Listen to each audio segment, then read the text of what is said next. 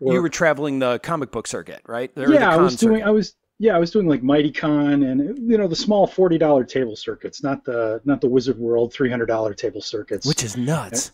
which is crazy. You've got to be doing professional business, and I'm trying to transition from hobbyist to professional at that time. Yeah. But I wasn't selling a lick of anything. Oh, sorry, my bad. That's my air compressor.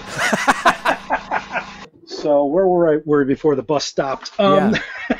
Good Lord. So I was doing this small con circuit and wasn't selling a lick of anything. And after the one season, I said, you know what? Sitting there for 5-10 hours, sometimes one day, sometimes two. No, I don't want to do this. Mm-hmm. So I took a break and started drawing again, sketching again. Then Corona happened in March, and I'm a school bus driver by day, artist by night. And what happened was we got furloughed. Yeah. School shut up like that. And basically I've been... Bus drivers aren't really going to take people anywhere if the schools aren't open. No. Well, yes and no. I mean, the sports are going this fall. I'm actually working 6 hours a week, like 2 days a week, but it's not enough to make a living. So during the summer, I was like, okay, I'm just going to refocus on my art, figure out what I want to do. At first, I got into doing caricatures, mm-hmm. and I was following Tom Richmond from Mad Magazine.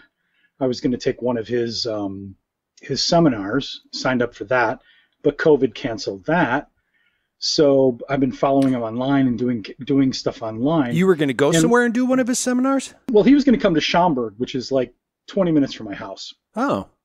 And it got canceled because COVID. All the hotels, it was going to be at a hotel, even though it was only like 15 people. I was like, nope, we're shutting down. Everything got shut down. So it was actually postponed until like 3 weeks from now, this September 21st. Mm-hmm. And that's my anniversary weekend. So, and I kind of shifted gears from focusing out of caricatures to something else, which I'll get to in a minute. So yeah, I was going to take his seminar, and I'm in his caricature group, and I'm following online, and every day there was he called it the daily coronacature.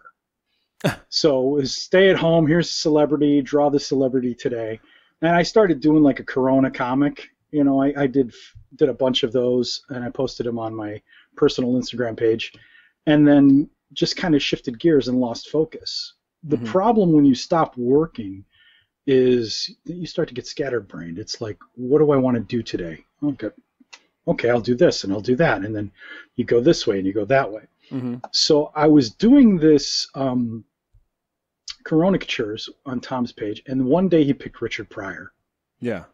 And so I'm a big toy guy, collect toys and whatnot, and I can show you my studio. It's kind of dark in here, but I'll give you a slight tour of the studio here. I mean, I've got all kinds of toys and collectibles. And those are just around. like ones you've bought and things like that. Yeah, mostly some of them are like collected. like the Chris Reeves, the Superman, and the Hawkeye Pierce I made. Those are like custom figures that I made way back in the day. So we started doing these caricatures, and I decided to do Richard Pryor from the toy.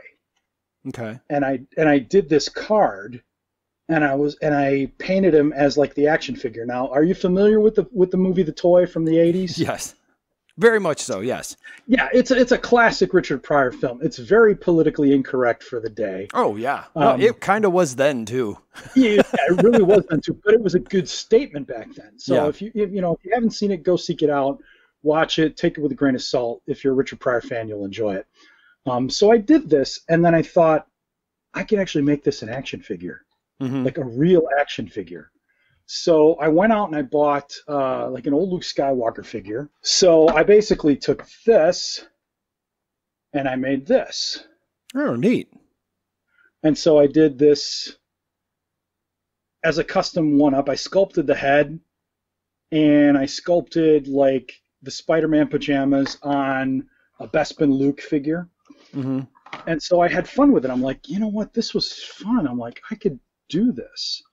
So I've shifted gears into doing bootleg 3 3/4 inch figures, which was my love and passion back in the day. I collected, Star Wars, G.I. Joe, any three and three-quarter inch figures I could get my hands on.